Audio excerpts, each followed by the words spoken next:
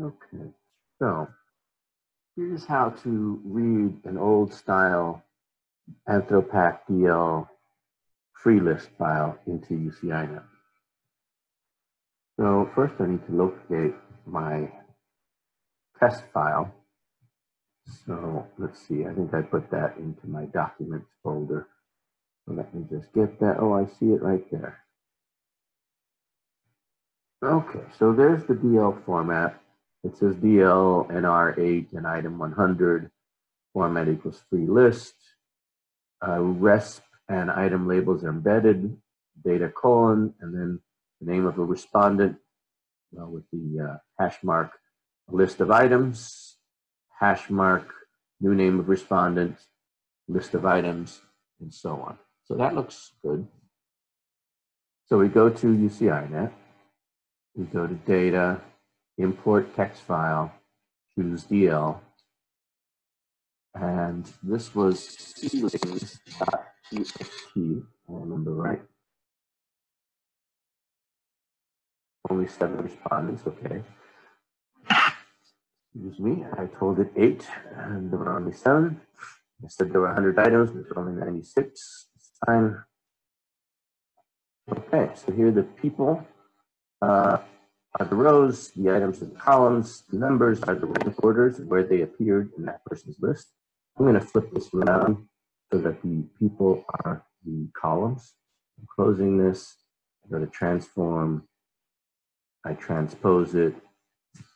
Feelings is fine, but I'll make this shorter.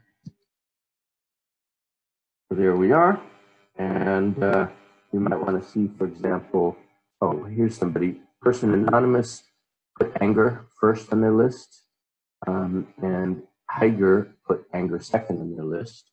A lot of people put anger early on, but Pretty and Abercrombie or whatever put it somewhat late in the list.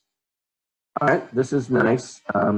We might want to dichotomize it to get the frequencies.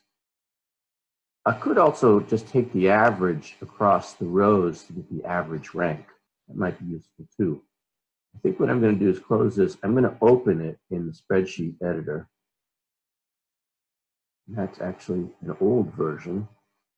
T feelings, probably the same, but at any rate. I'm going to Control A it, Control C it, and then I'm going to start up Excel.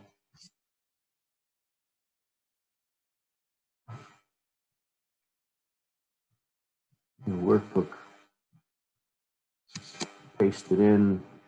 I'm going to call it items. I'll create a column here for average. And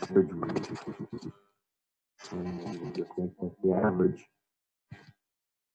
Now, does it make sense to average the ranks when there are missing, when there are zeros there? No, not really. So I think I'm going to recode some things first. I'm going to highlight everything, Control H, find zeros, and turn them into nothings. Replace all. Okay. And then I'm going to calculate the average of the row. Good. And that's fine. And now I could, I suppose I could just do this right here in Excel. I can get the frequencies. I think I could probably do something like count.